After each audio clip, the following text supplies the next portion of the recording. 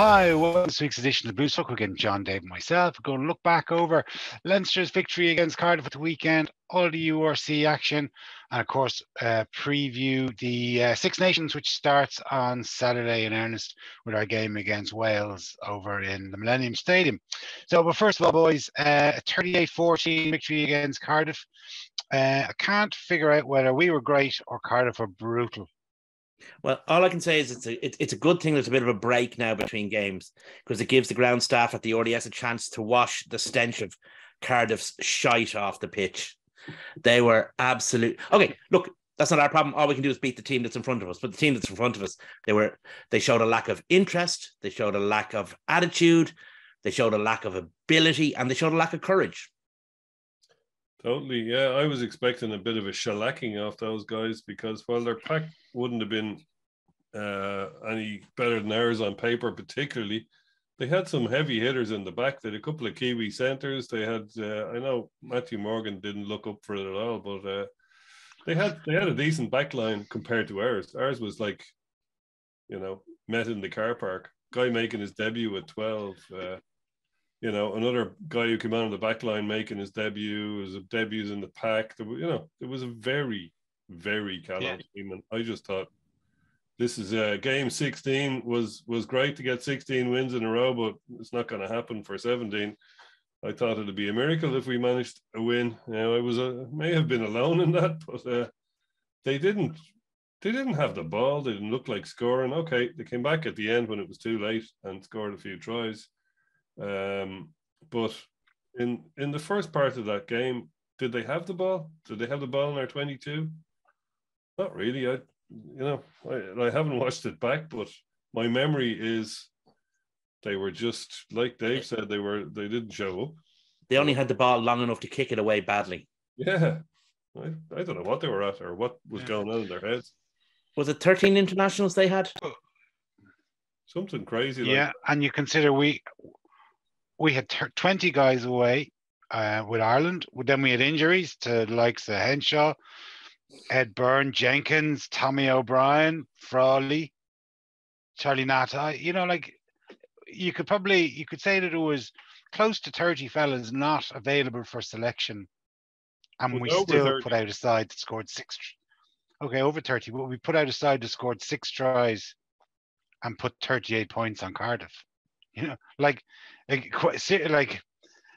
what I mean? You kind of do in some ways. You hate to hear the criticism of the league by particularly the English, but when you do see a result like that and you're at the game and you see the poor standard from those international players that were playing for Cardiff, you kind of say, fair enough.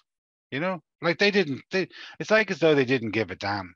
Just why bother getting on the airplane? Because I disagree. I'm sorry. I agree with you completely, Jason. I've always been a fan of the league, but the year before last, I thought it was just dreadful. I mean, it was completely pointless. And last weekend's game was a throwback to that. Because the league this year has been very, very good, but Cardiff last week they were shocking. Now, credit has to go to Leinster. You got a lot of young guys coming in there, stepping in, making, if not making debuts, they were making run-on day or starting debuts like from the start. And they slotted in. They followed the system. They did what the coaches told them to do, and they executed well. So, some credit does have to go to Leinster, but a team like Cardiff with that number of players, with the reputations that they supposedly have, to perform the way that they did. If I was Dai Young, I'd be handing out pink slips. Yeah. But I listened to Gordon Darcy on the radio the other night, and he was putting the blame purely or squarely at the feet of Dai Young.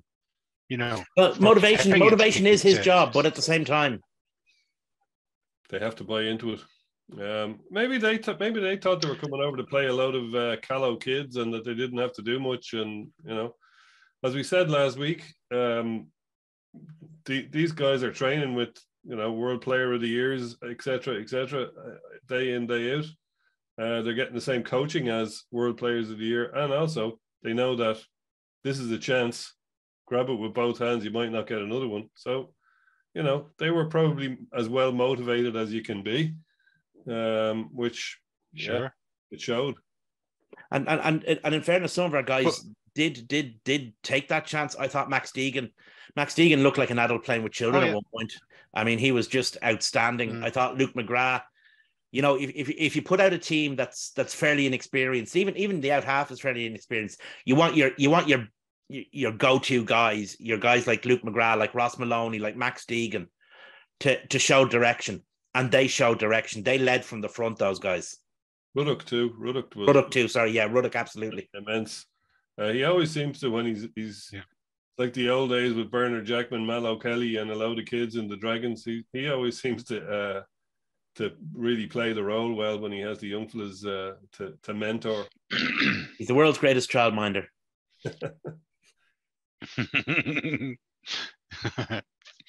I did a little bit of research just before the start of this. Now, it's a dangerous thing, but I just had a look at the 4 different Welsh clubs and their opposition against non-Welsh opposition, if you know what I mean. So teams from the other countries.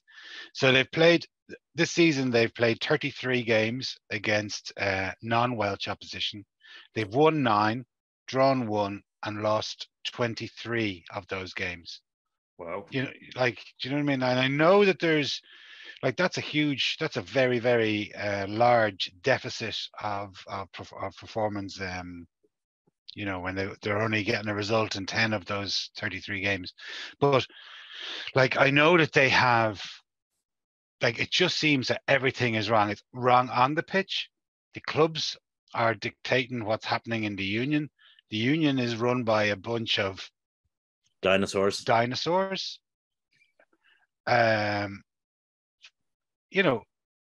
Everything is wrong. And yet, I just had a look at this. We'll talk about the Six Nations in a little while. They've won the championship 2 of the last 5 years. Do you know what I mean? They somehow or other can manage to, like a dragon rising out of the embers of a fire. That's a phoenix, not a dragon. But point being that they can somehow or other resurrect their season from the pits of despair. They're kind of handed to them, in fairness. I mean, okay, we'll come to the thing, and everything we've said about the Welsh regions and all that, and yet not one of us would be surprised if Wales were to win on Saturday. I mean, we think Ireland are a better team. We think Ireland will win, but Wales in the Six Nations, those players who look so poor playing for their regions, when they put on a Welsh jersey, and particularly Gatland, although Pivac had his moments as well, when Gatland gets at them, they grow 10 feet. Yeah, they really do.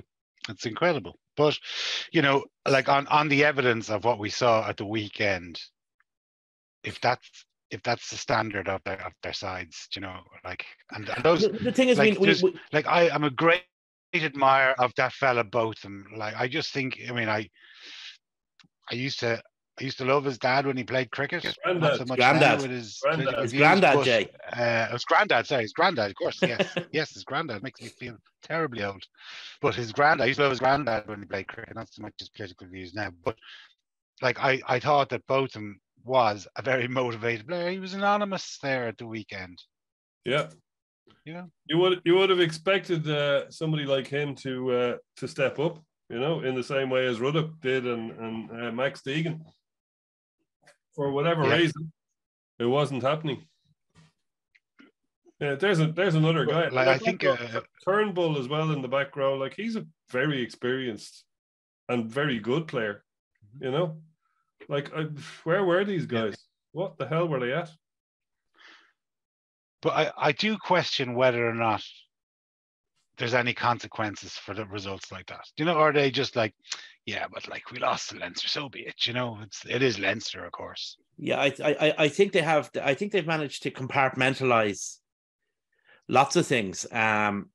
They don't seem to care about how they do in the URC away from home. They don't seem to care in general how they do in Europe, or even if they get to Europe. all they care about. And it's an accusation that used to be labeled at Scottish players from a club perspective more before they regionalised.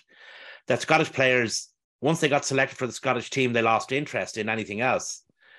And there might be a situation like that for those guys knew they weren't going to be playing for Wales, so why bother? Exactly. Yeah.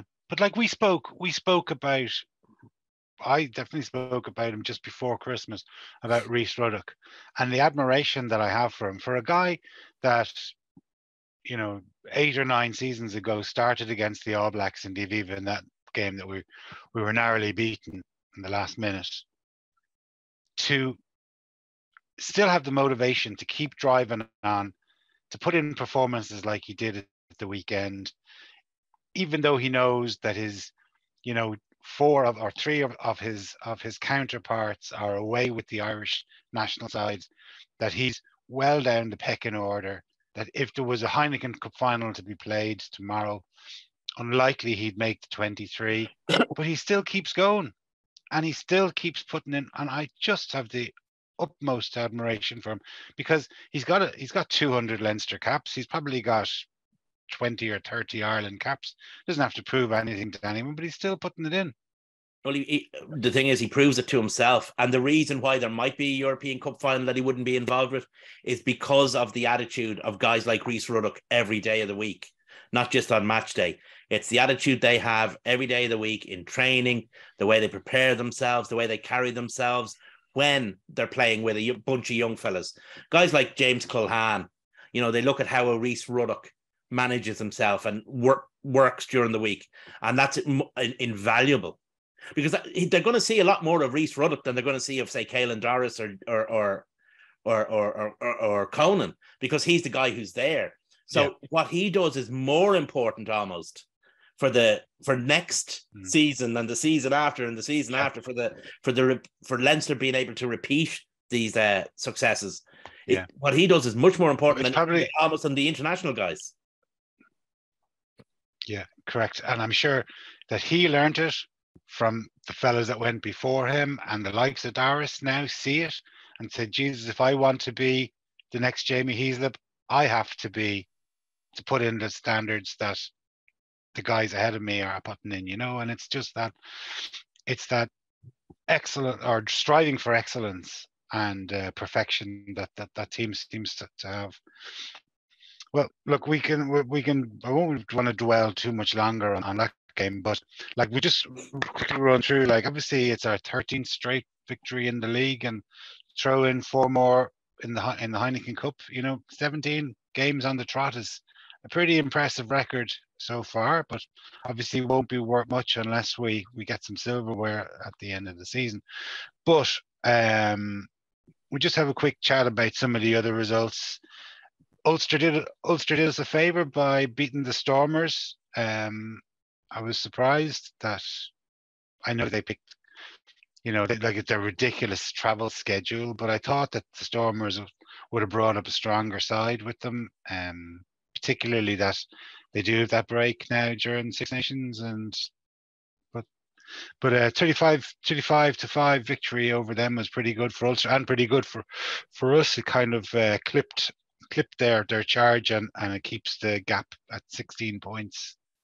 Yeah, it's a win Ulster needed. They needed to put some smiles back on their faces. And the guy. I mean, whether it was good play from McFarland or good play from Andy Farrell, the guys who were left out of the Irish squad, who might have thought they could have been there, who previously had been there, I should say, and who were left out because, Ulster have been playing like drains for the last couple of months. They stood up. Lowry was really good. Hume was really good. Treadwell was really good. I thought that Dwayne Vermeulen was absolutely brilliant. Man of the match by a considerable distance. So I don't know how what's his face got it. Although he does look like a fella you'd like to have a few beers with. But I thought it was a good win for us to put a few smiles back on faces. I mean, it's they'll know the value of it. I mean, and they'll know that the value of it isn't huge, but at the same time, getting a win, playing a bit of good rugby, enjoying a run around, it's going to help. Yeah, I was thinking actually about how the Stormers and the South African sides in general would manage. Like, there's two things. One, they've got the huge travel, which we all know about and which has been talked about at length. But also, they've got basically an unending season because between well, not even just this season, but between Currie Cup, the Tri Nations, whatever it's called, Rugby Championship, our league, Europe now, like so. What they are doing is resting players a lot during the Six Nations, which would previously have been the beginning of their season. February will be the start of Super Rugby, and they used to be in it. So they're actually, they are rotating an awful lot of players and leaving guys home from the really hard travel. I think it was the Sharks that left a lot of players at home for 2 weeks in a row during Europe as well. So yeah, they're going to manage their way through it, but it must be an awful hack between the travel and the unending season. It might be a warning. It might be a warning for European teams come the round of 16 that this appears to be what they're waiting for. They're resting players now in preparation for that. Perhaps, and also for the playoffs in the URC. Yeah. So they're probably going to peak for that. Is the plan? Still, you'd imagine they'd make when all are. Well, they're at home, you see, they've only one away game now, all the South African. The week the Stormers come to us, all the other South Africans are away too. But the rest of their 5-6 games, or 7, I think, in case of the Sharks, are all at home. There's a lot of South African games, or there's a few South African games during the tournament. Ulster have to get down there. Glasgow have to get down there to play refixtures. But they only have to come north again on one weekend until the playoffs. Well, that's right. Those games from Scuttergate are refixed, aren't they? Yeah, the 25th they're being played on of February.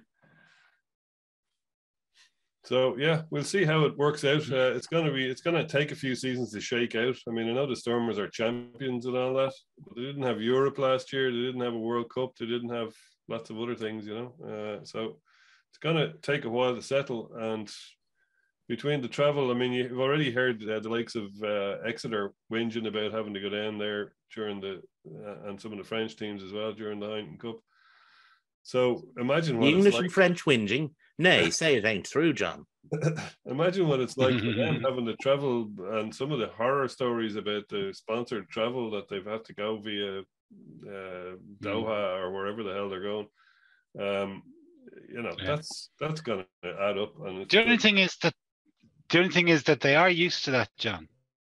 I know they're used. Like they've had 20 years of worse travel. They used to fly to Japan. They used to fly to Argentina. They used to fly to New Zealand, Australia. I know that, but they're still flying for the Rugby Championship, and not only that, but the Super Rugby was a sprint. Super Rugby was like February to June or whatever it was. February to July, maybe. It wasn't a protracted competition where you were like our season is kind of a few weeks of Heineken Cup, a few weeks of league, a few weeks of Heineken Cup, international. Yeah, I get that, but I don't understand why they don't try and have little mini tours rather than coming up for 2 weeks and going home. Why aren't they here for a month? Would save 2 legs of their trip. Yeah, but they still have to spend the same amount of money. They're still going to be here for 2 weeks. You know what I mean? What they save on the flights, what they save on the hotels, they'd spend on the flight. So yeah, I agree with Jay. Maybe. Look, it's still bedding in period for the South African team. So there's a certain amount of kinks to be shaken out. But at the end of the day, it was also that kind of shook out more of them, because Stormers probably felt not entirely lacking in confidence going to play that Ulster team. That Ulster team was, rocking badly confidence-wise. So if they'd gotten a win, even with a restricted team, it would have been. It wasn't unlikely that they would win that match. As it turns out, Ulster were far too good. They seem to have got some stuff together, but it'll be very different when they have to play a full-strength team that's not had to travel for, as you say, 36 hours. Yeah. 40 years is the last. It could have been it could have been curtains for Ulster if they had lost that game. Certainly their URC season would have been in trouble, under severe pressure. I'm sure they still would have qualified, of course, but their confidence levels would have been pretty low. Munster's magnificent form and their win to loss ratio is certainly improving. They've now equaled Benetton's. They're at 7 wins and 30 out of 13 games. They had a good victory, although I didn't think it was going to be a victory after the opening cracking 15 game of rugby. minutes. It was a great game of rugby, and there's two ways to look at that. One is the charitable way, and one is the churlish way. And the charitable way to look at that would be that Munster scored 6 tries, got a win away from home, missing all of their most important players with their internationals gone. So great result for Munster. The other way of looking at it is Munster conceded 30 points against Benetton, who were missing 20, 22 players. Not so good. And their defense looked porous. I mean, Fekitoa and Frisch, who had looked really good together last week against Toulouse, they had more holes in the colander against Treviso, and Treviso seemed to be able to find those holes. Bundy, don't worry, Dave. You're getting ahead of yourself there. Bundy will take his place. Don't worry about that. Well, they've actually re-signed Rory Scannell today. Interesting. They signed. They actually. You might have heard. They've signed both Scannells and John Ryan. Oh, John Ryan is supposed to be off to Super Rugby. And when Super Rugby's over, he'll be back as a Munster player. Oh, right, okay, cool. That's good. Yeah, for them, good for Ireland. Go on, the parish, eh? Well done, John Ryan and Munster. I didn't hear that. You're right. Well, the way he's playing at the moment, I wouldn't be surprised if he did get an international call-up, because he's certainly been a bit of a rock for them now the last few games. You leave Finlay out of this now, John. I mean, no, he's been brilliant for Munster. I mean, he's been a key part of the reason why they have gone from being a bit ragball rovers to actually looking, coherent and competent and all that kind of thing. He's been a key part of that because, you need ball, and he's winning them good ball. Why they let him go in the first place is just it's indicative of where the club was at the time. Luckily, there seems to have some good sense seems to have arrived in with Roundtree taking over. Yeah, but it's amazing that they can find money from down the back of the sofa or in an old shoebox under the stairs. But for a centre. They can find money. They can find money for international centres, but they can't get one for a homegrown Irish prop, which there's their weakness. Yeah, but I mean, I went through a list there. But do you remember that, John, about a year and a half ago, of the number of centres Munster have signed over the last? Yeah. Since they won the Heineken Cup, actually, since 2008, and it's a ridiculous number. They signed more than one a year. Yeah.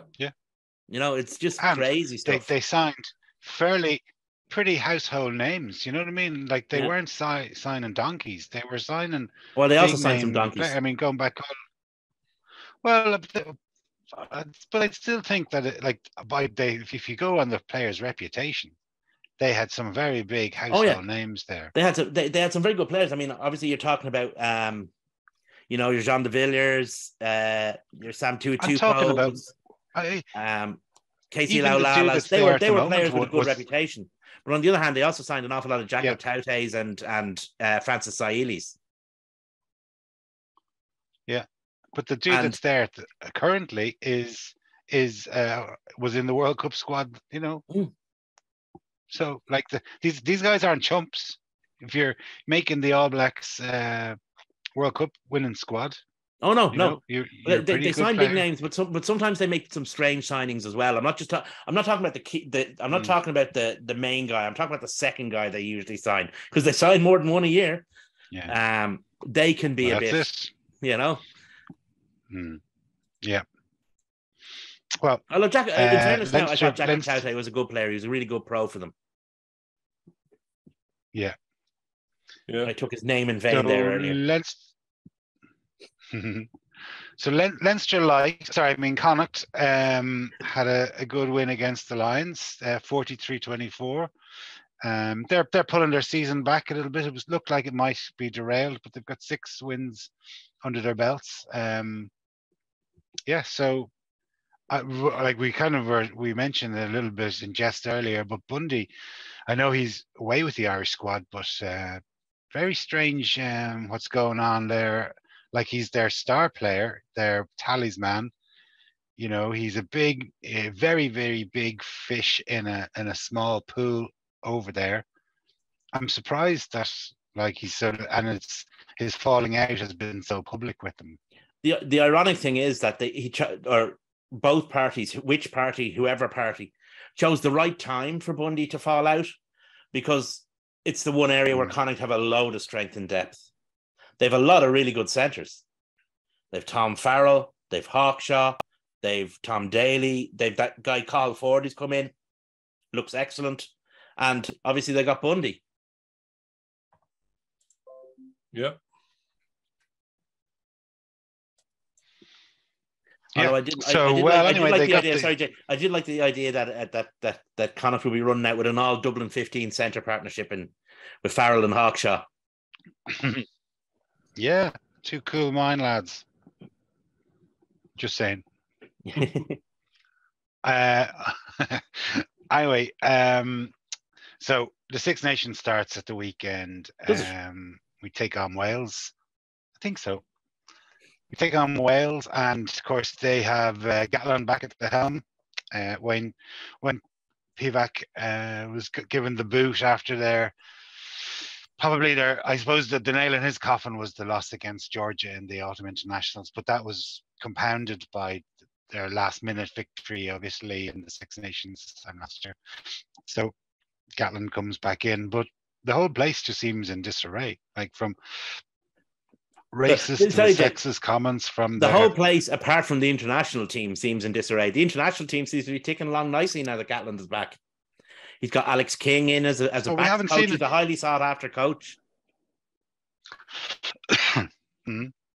But the rest of the Red Rugby does look like a shambles. It does, but he doesn't have the dream team there. He doesn't have Rob Howley. He doesn't have Sean Edwards or Robin McBride, or I'm sure there's a few that I'm missing out, but he couldn't get those lads back. And as we saw, the team that was announced today, I think the average age is 32 and a half years. I was surprised it was 32. I thought it would have been 42. Some of them are. You are kidding, Mr. Hitler, if you think we're wrong. Well, there's 2 ways to look at it. Like, I mean, yeah, I agree with you, Jay. I mean, and was it John? What were you saying, that there was 9 of the guys played in the 2012 Six Nations? I'm not sure it was me saying it, but yeah, I did read that. All right. But on the other hand, those 9 guys have more Grand Slams in Ireland. Of course. Yeah. You know, that's okay. You can't just play on experience, but having it helps. Oh yeah. Oh, we could be sitting here next week going, holy shit. That's the end of that Grand Slam. See, that's the thing about like people, because of the various side hustles he likes to engage in. People forget that Warren Gatland is probably the best coach in the Northern Hemisphere for the last 20 years. Undoubtedly. He has won everything with seemingly everything against him. You know, we look at the current state of the WRU. That didn't happen today nor yesterday, and yet he was still winning Grand Slams out of that pool.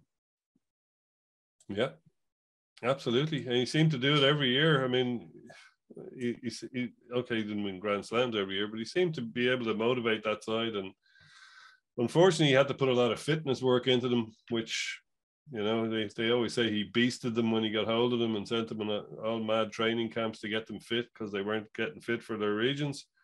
But he really, he's a great, he's very good at the mental side of the game, of preparing a team.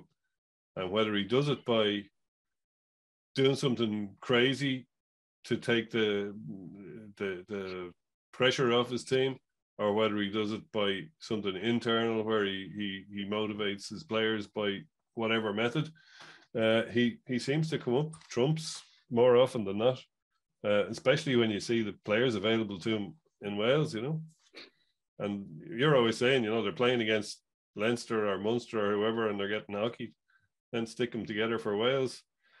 And it's the same number of teams that we're making a national team out of as Wales, but they seem to have or historically anyway, let's say in the last 20 years, they seem to, have a better record than we did under Gatland, than we did under even, most of our coaches. Well, here's one for you. Here's one for you, right? So since, say, the Rugby World Cup in 2011, so 11, 12 seasons, we have played each other 10 times in the Six Nations. And the record currently stands as 1 draw, 4 victories for Ireland and 5 victories for Wales. So, do you know what I mean? Fairly evenly matched. There's a few matches in there that will warm up, friendly matches, which I didn't bother counting. And there was a couple of the Autumn Cup during COVID again, which I didn't bother counting because go back. I thought they were a bit... Go back to Gatland taking over in 2006, to Gatland leaving, and see what the record is, and see how many Grand Slams they have. Okay, I know, but you're talking about but you're for sure. But you're talking about coaching. You don't forget he would have been coaching against Eddie O'Sullivan, so I wouldn't necessarily rank him as one of the great coaches. And the other coach was Declan Kidney, who had one extremely successful year, 2009, where I think we went unbeaten for the entire year. We did. But apart from that, I mean, he was also the coach that was coaching Ireland when we were beaten by Italy, or when we conceded 60 points against New Zealand. So, you know what I mean? Like, Kidney and O'Sullivan were the coaches for that period up to 2011. Real sort of the grown-ups kind of took over then in after that Rugby World Cup in 2013, when Schmidt came in and now Farrell. So, I always used to say, like, why, when this is going back 10 years ago, compare our results at club level, because Leinster were excellently coached and have been excellently coached since Cheika took over, with the exception of a couple of years when don't mention the war. Connor was there. No, but the other point being that Ireland's results weren't particularly spectacular because I never really thought we were very well coached when Kidney was there. And like, particularly going back to that World Cup game in 2011, when but the thing is, Jay, we beat Australia with an out half, and then for some reason he changed the out half for the quarterfinal against Wales. So no, I agree with you.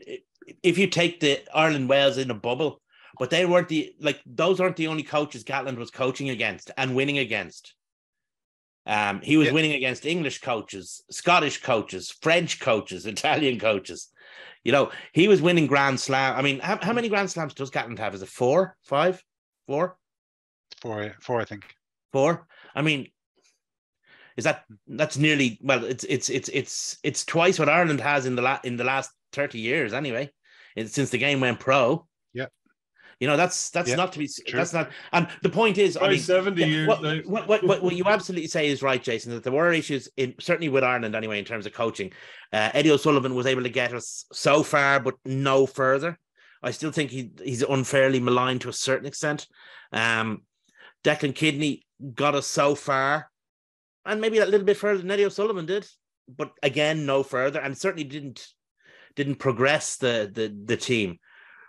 Joe Schmidt won a Grand Slam and a couple of championships, and he seemed to take it to another level. But then again, the World Cup, if you think it matters, then he didn't do too well there. But Gatland, World Cups, Grand Slams, semi-finals, Lions Tours, Heineken Cups, you name it, he's won it. Oh, sorry. But sorry, that was my point. The whole point of my argument was that Wales were excellently coached, and that was the difference. Absolutely. Leinster were excellently coached compared to the dross that are involved with and that have been since the year dot with the regions. Oh yeah. It's like Wales is Ireland in reverse. Yeah. They're not in reverse, but in the opposite. So, I know. Yeah. So, there's a few, like obviously the Irish team, I don't think it's going to be announced until tomorrow, is it? Normally Wednesday, I think. Or even Thursday. But is it Thursday? Yeah, I'm not really sure. But there's a few interesting debates on what players will be picked. Like I think number 12 is there's a bit of debate there. There's whether it's Bundy. Will he give him back the jersey? McCluskey had it for the autumn internationals. New kid on the block, Osborne, is there and thereabouts. Whether he gets the nod.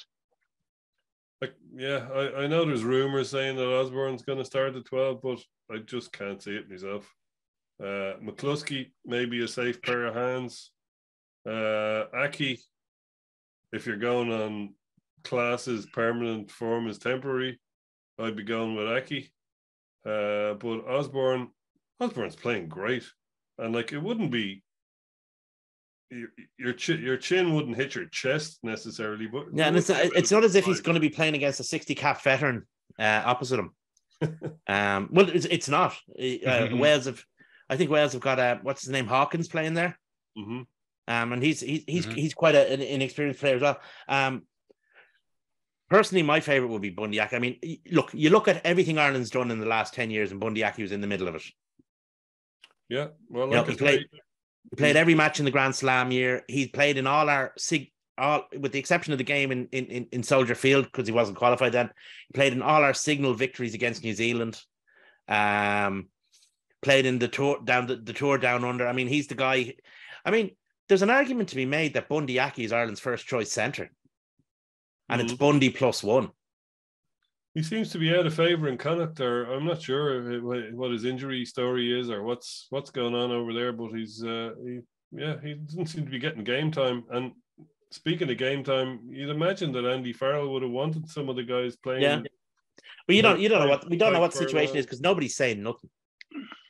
No, but like no, get away but from like if time. I don't think it matters anyway. It doesn't matter anyway. I mean, he's played much more recently than say Johnny Sexton or James Lowe has. True. Well, there's another. I mean, so is anyone questioning Johnny Sexton or James Lowe starting? No. So it's kind of a bullshit argument. Yeah, well, we'll see. We'll see what happens when he. I don't know if he'd be picked or not, but I think the argument that he hasn't got game time doesn't stand up and doesn't hold water at all. No, I'm not saying that's an argument. I'm saying that you imagine that Andy Farrell would have wanted his players getting game time, and that's why I mentioned Tadhg Furlong. I don't know whether he was fit enough to play against Cardiff. James Lowe was allegedly back in the country. You'd imagine that he wanted James Lowe. He is, yeah. No, I saw a picture of him with all his gear. So there you go. I mean, if I was Andy Farrell and the Six Nations was starting next week, I know it's a risk, he could get injured and all that, but if any of them needed game time, they would have played last weekend. Well, we'll see. We'll see how that works out for us. But personally, I'd go Bundy first, Jamie Osborne second, Gary Ringrose third, Jimmy O'Brien fourth, James Ryan fifth, Peter Stringer sixth, a couple of members of the Little Rascals seventh, and then Stuart McCloskey. Has nobody watched Ulster this year? Has nobody watched Ulster this year? That's high up, Dave. Higher than you'd have him, Jay. Well, I thought he was okay. I thought he actually played very well against South Africa. No, you're right. I am being facetious, but I just don't think he's military. I know. He's a good, solid URC pro. Wouldn't even give him Heineken. I think he's. No, because if he was Ulster aren't that good, and he's integral to it. Not why they're not good, but he's a standard Ulster player. Okay, well, we'll see. Maybe Andy Farrell won't. You know. Yeah, I look. You know what I'd love to see? I'm no genius. I'd love to see, like, we've seen at the particularly this season. I know we've all got different views on what the IRFU or what the Irish coaches think of the Rugby World Cup, but currently this coach clearly wants to develop a wider group of players with that in mind. He ensured that there was those 2 matches down in New Zealand for the A team or against the Maori. Then he had the development tour down to South Africa during the season, and he also had the game against New Zealand A in the ODS the night before the South Africa game. So he's clearly hell-bent on developing a broader, deeper squad. And I'd love to see him put that into action and say, I'm going to give Osborne a start and I'm going to pick Ross Byrne for this game. Or Crawley. I don't mind which, really, to be honest with you. We know what Sexton can deliver. I don't think it'll ever happen, but I would love to see them. I'd love to see them given 2 guys that are going to be the future an opportunity in a game like this and say, well, look, we have to plan for next season, regardless of whether it's next season, this time next year, because Sexton's not going to be there after the World Cup. We can plan for next season during the World Cup. You don't against Tonga. Yeah, you don't fuck around with the thing that pays for everything. Irish rugby runs off Six Nations petrol. You don't pour salt into it. I get that. But like those, for example, I mean, I really I'm struggling to understand though that if a guy is been paid by the union, is within the squad, if you really want to say that you're a tier 1 top-notch level international team, you can't just be relying on the same 15 players week in, week out. You have to build, unless that's all you have, but if you want to develop a wider squad, you have to give them opportunities to perform at that level. I think that's what he has That's done. what makes Leinster so good, Dave. But I think that's what he has done, though. Leinster so good. I think that's what he has done. If you look at say Joe Schmidt's last game in charge, you look at the team that started that day. Did Hugo Keenan play? Mm-hmm. Mac Hansen, James Lowe. No. Yeah. Was there's guys like Andrew Porter has come into the system since. He's moved around a bit. Yeah. But the point is, though, Dave. But the point is that there's no rotation there. Like, I know that, but there's no rotation there. So you'll say, you've mentioned all those lads, but all those lads have played pretty much, unless they've been injured, have played when they've been available for selection, they've played. For example, Hugo Keenan. Rob Kearney was calling it today at the end of that World Cup at international level. And, they needed a replacement. So they picked Hugo Keenan. Hugo Keenan, let's say we've played 20 or whatever it is, 20 or 30 games since then. Hugo Keenan's featured in 95% of them. Likewise, James Lowe, unless he's been injured. You know what I mean? Like, my point, I suppose, what I'm trying to say is, like, we should be trying to get as many players playing at that level as possible. I understand that it's the Six Nations, the holy of holies, but like, when else are you going to do it? Because we don't do it in the autumn internationals. Except the Fiji game. Yeah, and the World Cup. Do it in the Italy game. We do. No, I understand the point you're making, but I also think the point you're making seems to be a bit, rotation for rotation's sake, and with especially the way the fixtures line up this year. This is a Grand Slam year. No, my point is that if you look at if you look at Leinster, the reason why Leinster win so many games is because of the strength of depth in their squad. That you can take off Kelleher or bring on Kelleher because you've got an excellent set of hookers, as we did in 2011 and 2012. You can rotate your props. Don't necessarily think we've got the strongest depth of as we did. Don't think we've got necessarily the strongest set of props as we did in back in 11 and 12. but you have fellas that you can bring in. You can bring in Ryan Birds. You can bring in Jack Conan's off the bench. You can bring Luke McGrath off the bench. So you've very, very good replacements for the guys that are coming on. But we don't know how good Ross Byrne is. Like Ross Byrne played in the Heineken Cup final. I thought he fluffed his lines in it. Had an opportunity, didn't. Just like, how do we know that he won't do it again? You have to give him the opportunity. You have to give Jamie Osborne an opportunity, because I'd hate to see Jamie Osborne come on in the game against Scotland in the World Cup and blow it because he's no experience, freezes on the day.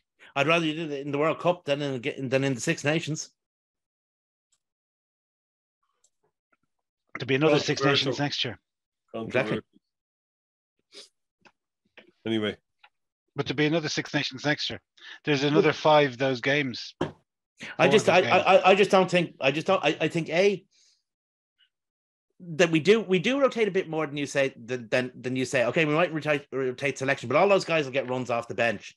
And if like you were talking about a situation, an extreme situation where we'd say that front row in 2011, we had 6 tier 1 international players that there was little or no difference in quality between them. And they were proven players. We're not talking about that situation now with Ireland. There is a big difference between Ringrose and Henshaw or Bundy, Aki and Henshaw and Stuart McCloskey and James Hume or whoever. It's not like they're there but for the grace of God. There's a big difference in standard. And we know it from watching them. There is a big difference in standard between Johnny Sexton and Ross Byrne. It's not like you're interchanging I'm trying to think of positions where that happens in the back. It's not like you're switching Felipe and Johnny Sexton. When you're talking about guys who are different players at different times. Now, Ross Byrne, do we know that Ross Byrne can run a Six Nations game? I don't know. You're right. We've never had a chance to see it, but I think we might get to see it against Italy or Jack Crowley. Well, we didn't know Johnny Sexton. But sorry to say, Dave, we didn't know Johnny Sexton could do it when he came on against Munster in Croke Park. No, we didn't. I mean, if you think about it, he had played against Cast. I don't want to bring up, old. Oh yeah, and he was hooked at half time and wasn't seen again for a long time. 100 years ago. Yeah. He went back and played for Mary's. So you know what I mean? Like, we don't know. Even Leinster didn't do that with guys that there was a big difference with. They only did it when the guys were like in the back row when we had McLaughlin, Heaslip, Jennings, and O'Brien.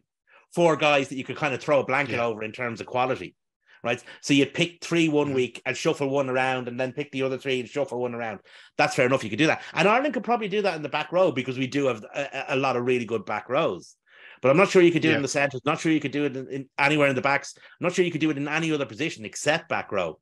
Maybe a little bit in second row. We seem to have some good second rows there, but I'm not sure that there's anywhere else where there's that, where the players are that close in terms of quality. Yeah. Well, here's one. I heard a little rumor whether Coombs might be getting the nod on the bench. So presumably he's going to be there in place of Jack Conan. So Jack Conan starts in a lines test. Or Caelan Doris. And, well, I think Caelan Doris is going. Well, possibly, yes, of course, yes. But I think the back row is going to be Van der Fleer, O'Mahony, and Ryan Baird. Or Peter O'Mahony. Who knows? And that shows how much quality there is in the back row. And in the case you were discussing, Jason, absolutely play around with that back row. I mean, it doesn't matter which 3 we pick; they're going to be better than most. I still like to play with a dedicated open side, but that's just the way I like to see rugby played. But the other guys can swap in and out because they're so good. And I'd have no problems with Coombs. I'd have no problems with, because I think he's actually. This year, his game has really, really expanded. I know I made a joke about him being like Picamoles. Picamoles isn't a bad guy to be like, Absolutely. Mm-hmm. Yeah.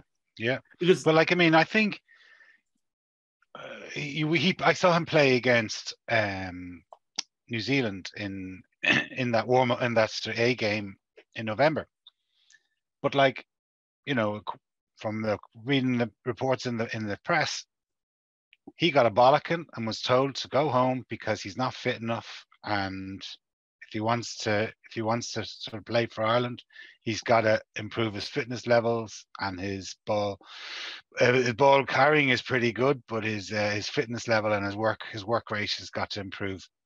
And clearly, he has, because we've seen the results of it for Munster. You know, absolutely, 100%. But, And actually, guys like that are, in a way, can be quite admirable, because he probably thought he'd made it, and he'd realized he hadn't. Yeah. So instead of sulking or kind of taking his ball home, he went home and worked his arse off to get back. I remember Dave Kilcoyne a couple of years ago got the same thing from Joe Schmidt. Joe Schmidt showed him exactly. He asked Joe Schmidt why he wasn't in the team, and Joe Schmidt told him exactly why. So he went away and worked on it, and he was back in the team. Yeah, but like, I suppose for every kind of stick, you have to give a carrot. You know what I mean? Oh, yeah. So he's given that. He's given that to Carberry and said, you know, your performances haven't been good enough over the last number of weeks or months with Munster. Go back and work on it. Said the same things to Coombs. Coombs has worked on it and has been brought back into the team. So, you know, like it is pretty good. Like you've got to reward effort and good man management, exactly. Yeah. But that's one thing that you do kind of.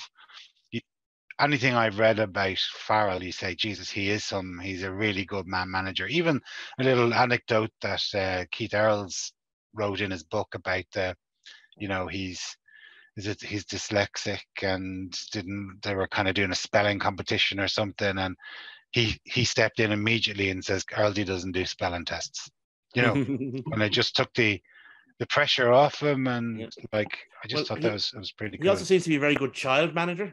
Owen Farrell complained. Did you hear about this, John? No.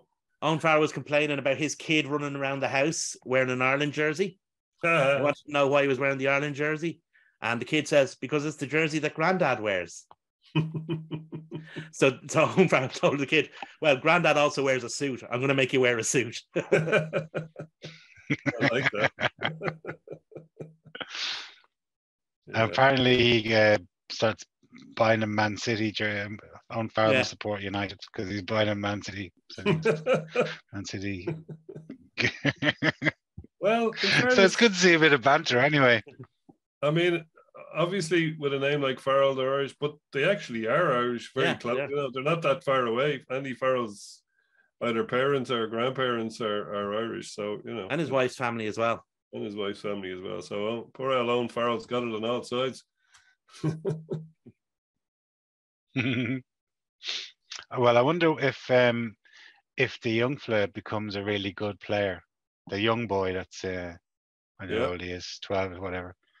I wonder if who'd he declare for? He's lived in Ireland a good bit. He has spent a lot of time in Ireland. You see him going to matches with his grandfather a lot. Nice one. Bring him on. He's as good as his father. He was in Willow Park, I think. No, not Owen Farrell's son now. Andy's. Andy Farrell's son. Andy Farrell's youngest son. Yeah. Oh, I know the kid you mean. Yeah. The funny thing is, there's a lot of people out there who if they've seen Andy Farrell play, they'll only have seen him play rugby union at the end of his career when he was at Saracens. And they won't have seen Andy Farrell, the best rugby player in the world at the time, without question. Even if he had the wrong jersey on, even if he was just, it didn't matter. He was just the best rugby player. There's times when a rugby player is, do you remember John Eales was in his absolute peak? And he was just the best rugby player in the world. It didn't matter if it was league, it didn't matter if it was union, he was the best. Andy Farrell, when he was at his peak, he was the best. Fair enough. He was good, all right. Mad that he played in that famous match in Croke Park, and 4 years later, his son played for England against Ireland in the first game in the Aviva that Ireland played England. There you go. He also played, if memory serves correctly, he also played in the first cross-code match between Wigan and Bath in Twickenham. Oh, I remember that match. Central Park. Do you remember those games? And he played in those as well. I remember, and also, both Farrell's father and son played together for Saracens. I'm not sure if it was a I mean, Premiership match or what, but they did play a game. They did, yeah. A game. In fairness, together. if you cut the modern history of if you imagine the modern history of rugby being like a stick of rock, and you cut it open, the Farrell name goes right through it. Faux show. Yeah, indeed. Well, anyway, boys, as ever, thanks a million. Thanks very much for watching. If you are following us on Facebook or Twitter, please give us a like, a subscription, and a thumbs up. Cheers.